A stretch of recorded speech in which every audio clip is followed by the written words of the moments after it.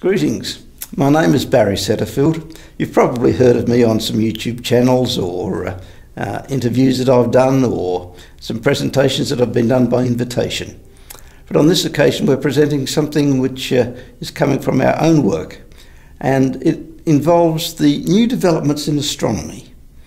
There have been two major developments here, and this is the first of a two-part series talking about this. And these developments have the ability to change entirely the outlook that we have on how things have happened out there, what is happening right now, and how we can explain them. And so, welcome to the first of this two-part series. About 300 years ago, an incredibly intelligent man, Sir Isaac Newton, formulated laws of gravity. Whether or not he saw an apple fall from a tree, the fact that things fell down was what got him started. He also noticed that what we now call gravity appeared to be the driving force involved in the moon going around the Earth and the planets going around the Sun. His mathematics were correct, and, since his time, the concept that gravity is not only the driving force for our solar system, but for the entire universe as well, has been the prevailing explanation for all that we see out there in the cosmos. But gravity is actually a weak force, and that is actually what it is called, a weak force. Every time you pick up a book or lift your foot off the ground as you walk, you are defying gravity. Now there is something much stronger than gravity, magnetism. Even just two magnets that you can hold in your hand can be very difficult to pull apart directly. You usually have to slide them apart. In fact, Anthony L. Peratt of Los Alamos National Laboratories pointed out in 1992 that, out in space, electric and magnetic forces can be up to 10 to the 39 times stronger than gravity. That is the numeral 1, followed by 39 zeros. This is especially true in the cases where electric and magnetic forces are acting in plasma, which is a key constituent of the cosmos. So what is plasma? We hear about plasma televisions and things like that, but what does that mean? We are all aware of the three states of matter that we deal with every day: solids, liquids and gases. In a solid, the molecules are bound tightly together. If we use water for our illustration, water in its solid form is ice. However, when the temperature increases or the available energy is greater, the solid, ice, melts and becomes a liquid, water. In a liquid, the molecules are only weakly bound together. If the temperature is then increased further or energy is added, the liquid boils and becomes a gas.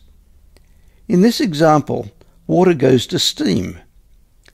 In a gas, the molecules are not bound at all, they move freely. It should be noted that in all of these three states, the atoms and molecules are still intact. But suppose that the heat or other available energy is increased to the point where electrons are stripped off from their host nuclei. This makes a plasma, a mix of freely wandering electrons and atomic nuclei, or, in the case of hydrogen, just electrons and protons. The electrons are negatively charged.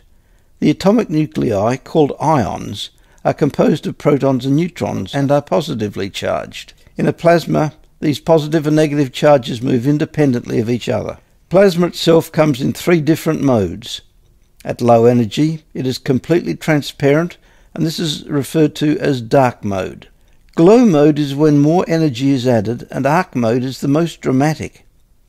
We can see both glow and arc mode in a number of places around us. Glow mode plasmas make up the neon signs in our streets, while arc mode occurs in lightning. The beautiful northern and southern lights are also plasmas. The auroras are plasma sheets and filaments. Since 1973, when measurements were first made, it has been found that the electric currents flowing in auroras and causing them to glow have strengths ranging from 650,000 to over 1 million amperes. In contrast, electric currents in our houses are not much stronger than 25 amperes.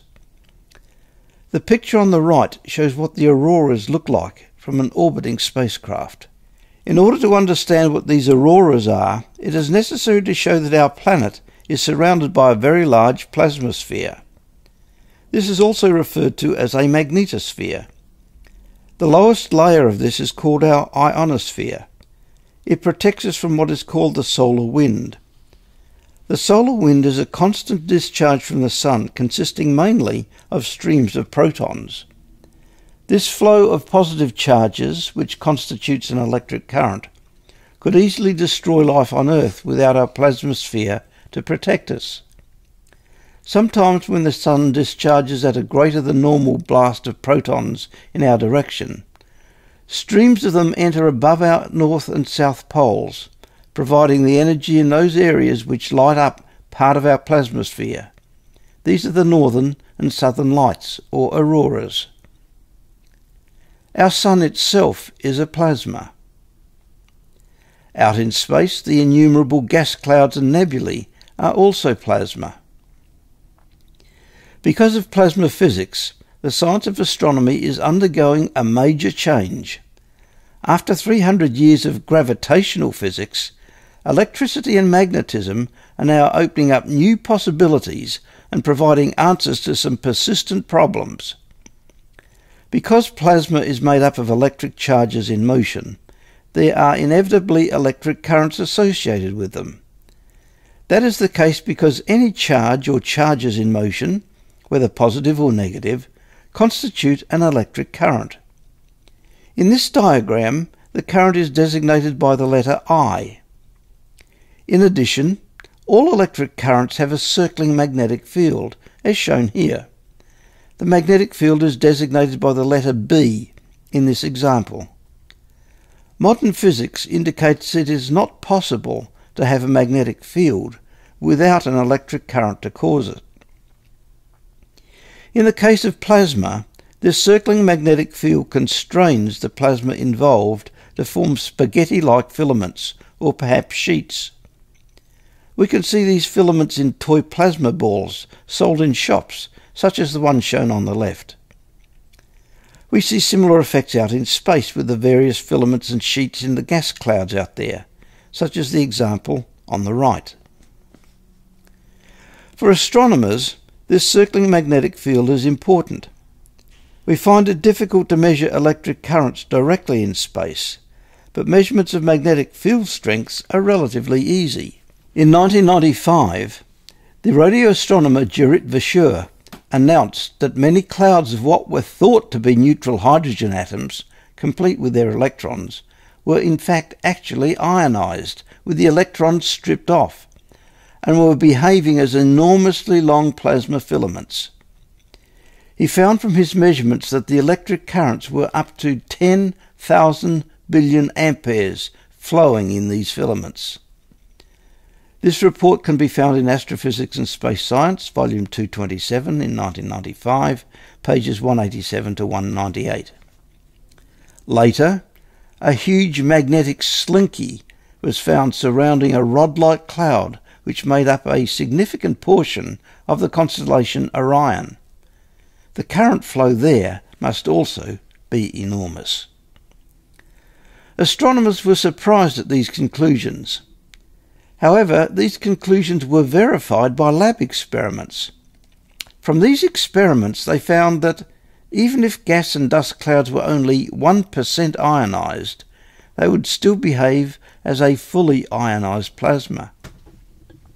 Then, in May 1995, Anthony L. Peratt made an important statement in Astrophysics and Space Science, volume 227, numbers 1 and 2, pages 97 to 107.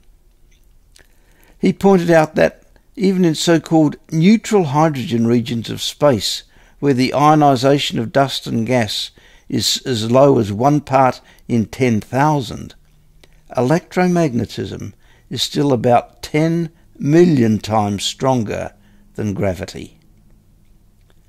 A European Space Agency report dated 1st of June 2015 announced that, and I quote, "We detected a wealth of huge plasma filaments, with lengths ranging from a few up to hundreds of light years, revealing what seems to be the skeleton of our galaxy." End quote. They concluded from their study that, and I quote, "the omnipresent aspect of filamentary structures in the Milky Way galaxy is beyond doubt." End quote. So we have recently discovered that our whole galaxy is basically a structure that is made up of plasma filaments. This image is not our Milky Way galaxy. We do not have the means to photograph our galaxy from outside of it, as we are embedded in the spiral arms. Nonetheless, this is a nearby spiral galaxy called M81. Some of the plasma filaments making up the spiral arms of this nearby galaxy can be seen here.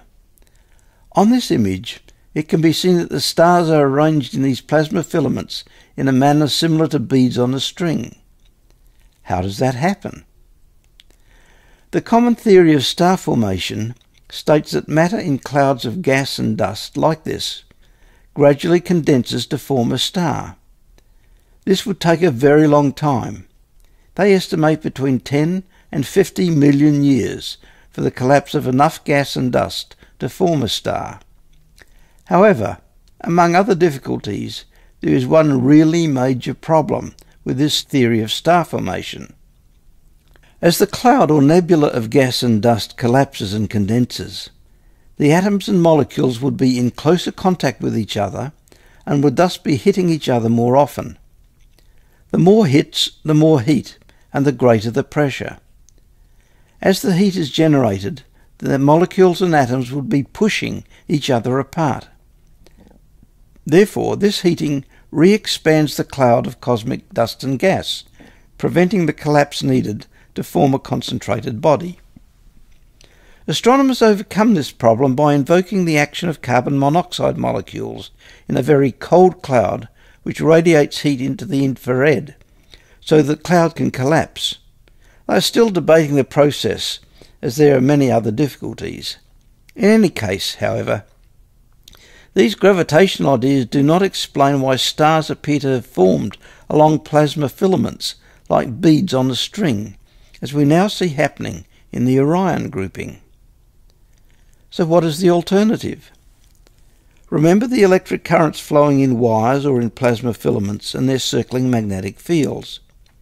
It has been found in laboratory experiments with plasma that when the flow rate of the electric current varies or the temperature changes, this sets up an instability in the magnetic field. The circling magnetic field then pinches in on the plasma filament. We can see how easily plasma filaments are disrupted when we look at lightning. We can see the same thing in our plasma balls. The pinching, twisting, turning, kinking and forking are all the results of various types of instability in the magnetic fields involved. The plasma filaments in lightning exist very briefly. However, in space, they are there for the duration. Therefore, when they pinch, something called a plasmoid results. A plasmoid is the concentration of material from the plasma itself, which forms a tight plasma ball and then goes into arc mode. In plasma physics, this pinch is called a Bennett pinch or Z-pinch. It is shown again here in the wings of a butterfly nebula, with a star formed at the focus of the pinch. In the lab experiments, the pinch happens very quickly. Out in space it also happens quickly and predictably. In the lab, the pinch forms in 40 to 200 nanoseconds.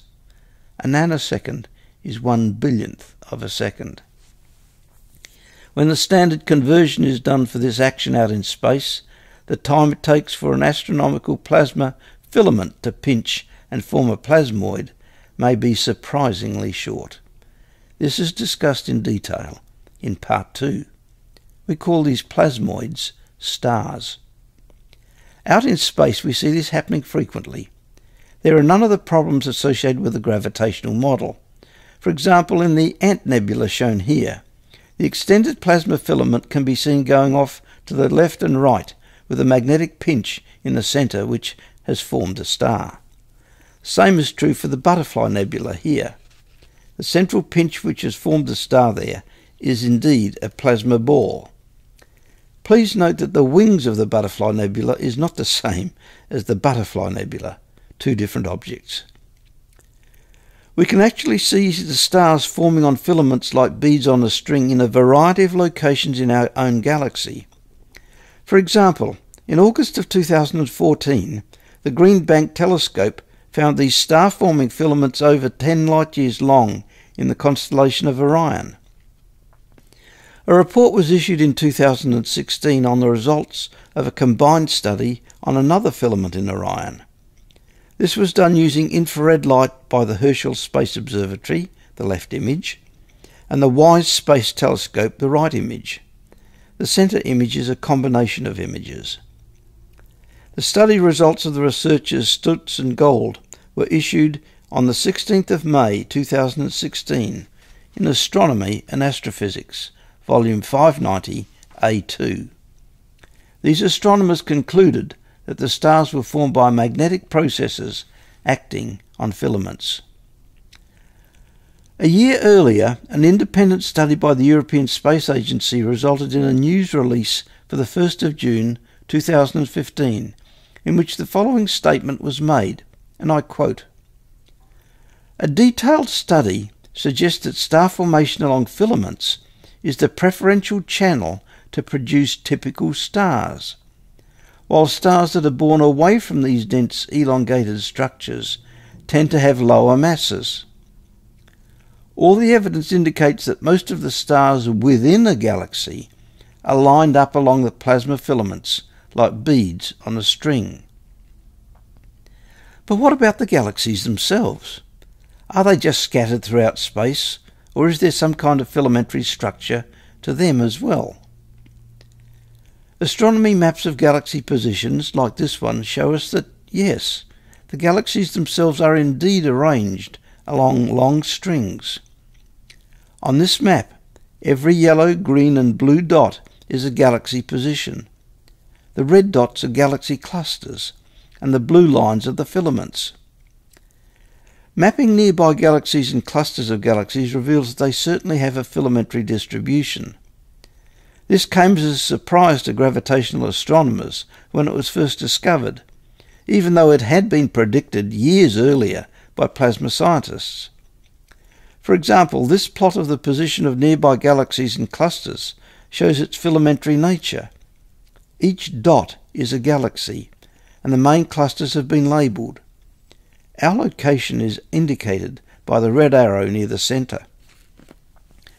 A filamentary structure for the universe was predicted by plasma physics pioneer Hannes Alfvén in 1963 and proven correct in 1991. Within the galaxies themselves, the spin axes of stars are aligned along their plasma filaments.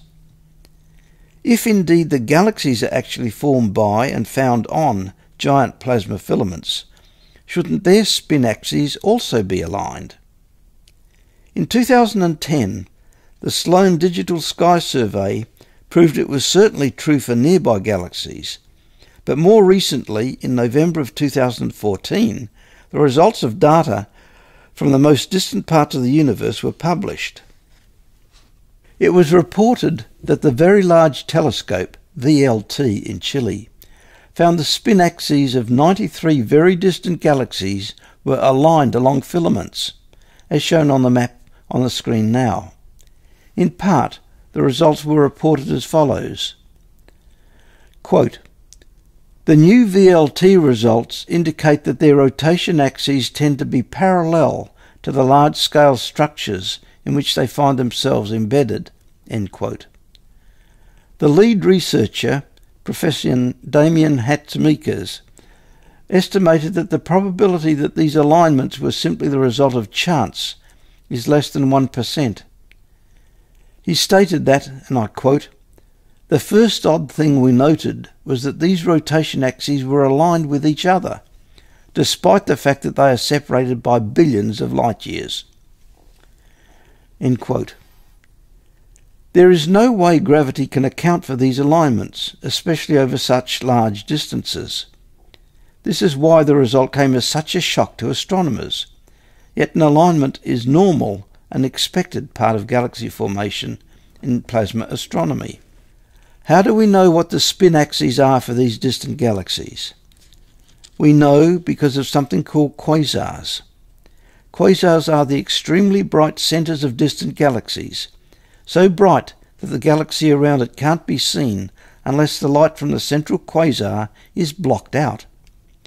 These brilliant quasars have enormous focused jets of ionised material or plasma erupting from their centre along their spin axes. These jets tell us where the spin axes are. This is not a comet. This is a photograph of a quasar with one of its focused jets. Going back to a previous picture, this lineup of quasars, which is what this actually shows, came as a complete shock to astronomers in November the 20th, 2014. This calls into question the gravitational origin for galaxies, as that cannot account for the alignment of their spin axes in any way, either with or without dark matter. However, plasma physics can. Let us look at this in a little more detail to find out why. Allow us to introduce you to Anthony L. Peratt from Los Alamos National Laboratories. His lab experiments give us the basis for understanding how plasma physics and astronomy fit in with the observational data. We start with a simple experiment that can be done in the lab. Two parallel plasma filaments behave in the same way as two parallel wires carrying an electric current. If two such wires are set up in the lab, the following observations can be made. If the currents in the wires are anti-parallel, the wires, and likewise plasma filaments, will repel each other. Alternately, if the currents are parallel, then the wires and filaments will attract each other. The reason in both cases is the repulsive or attractive action of the circling magnetic fields around the currents in the parallel wires or filaments. Currents in plasma filaments are called Birkeland currents. They spiral around each other in the typical way shown here, whether out in space, as shown in the left and centre frames, or in the lab, as shown on the right. Peratt's lab experiments and simulations gave this interaction sequence with plasma filaments and parallel currents. We're looking down the long axis of two plasma filaments in the lab at the point of their closest approach, which is where they interact. In a very short amount of time we can see what they are doing. The result was that miniature galaxies were formed in the lab at the point of interaction of the plasma filaments.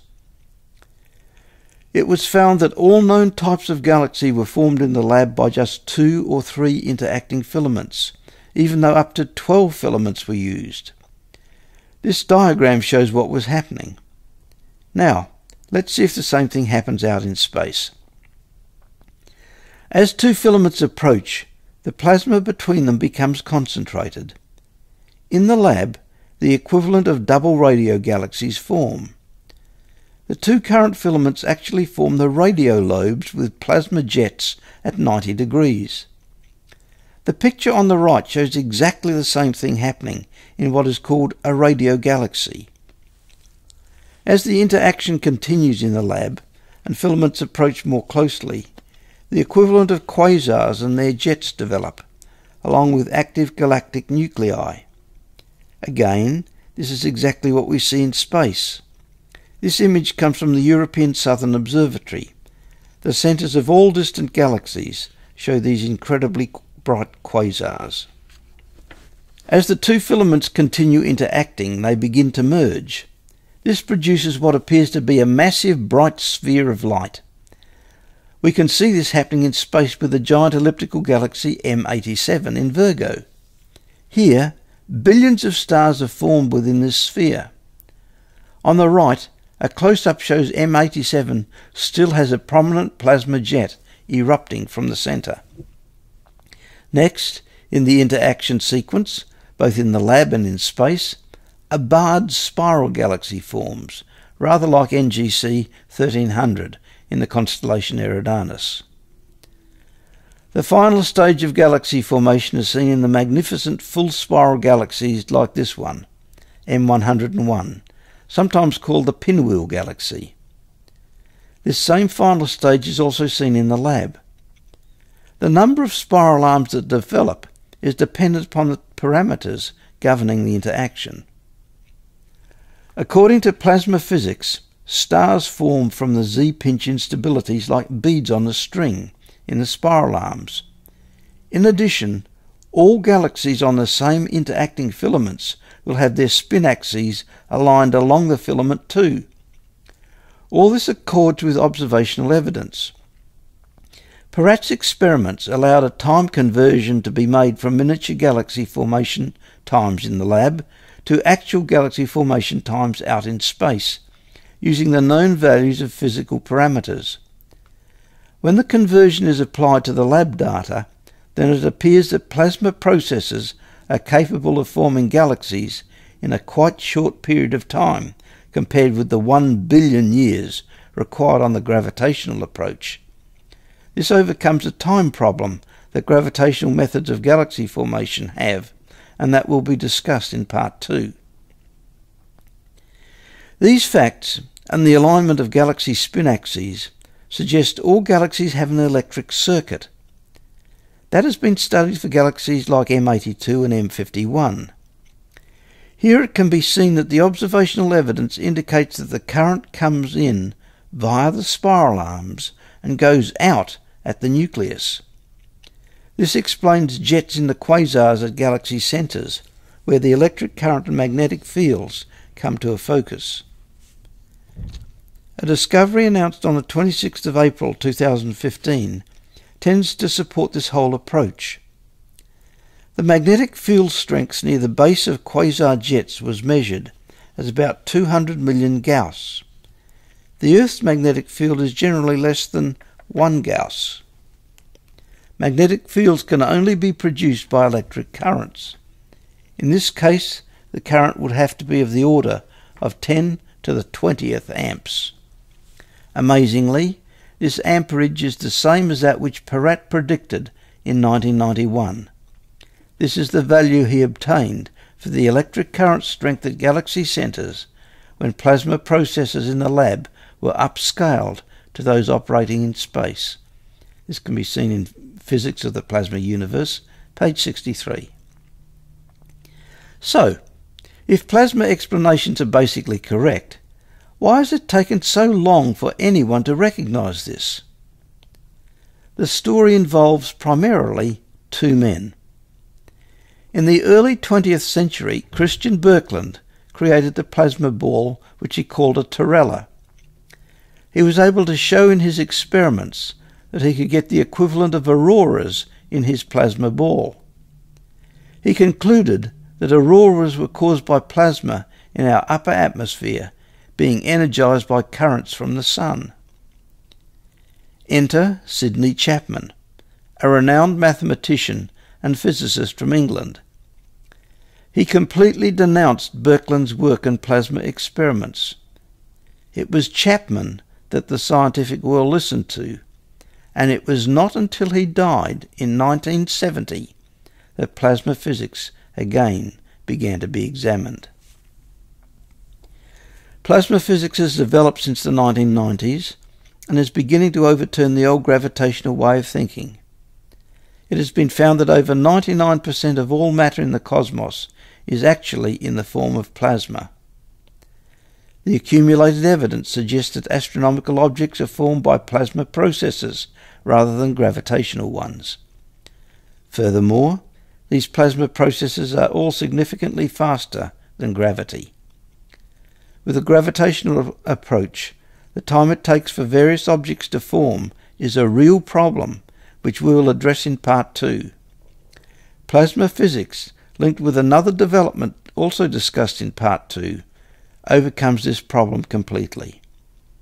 At the moment, in 2017, there are still many astronomers who follow the gravitational physics approach for all that they see.